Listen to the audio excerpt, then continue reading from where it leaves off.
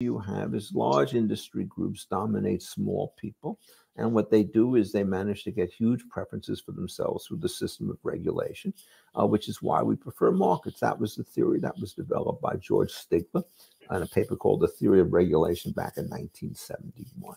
And it was this sort of industry dominate. And the earlier version of this was by Nick Calco saying, you know, we put the Interstate Commerce Commission in place. And why did we do that? Because we were trying to make sure that the railroads could control all of that stuff. So in fact, it was a cartel protecting device rather than a rate reduction device. And there was a lot of truth of that, particularly in the early periods. But George was wrong. By the time you start getting later, the dynamic could work in two directions, depending on the politics. The big guy can take over the situation and force everybody to decide. But the little guy can be like a wasp stinging an elephant, right? And what happens is he comes after you, and you're too small for him to swat you down.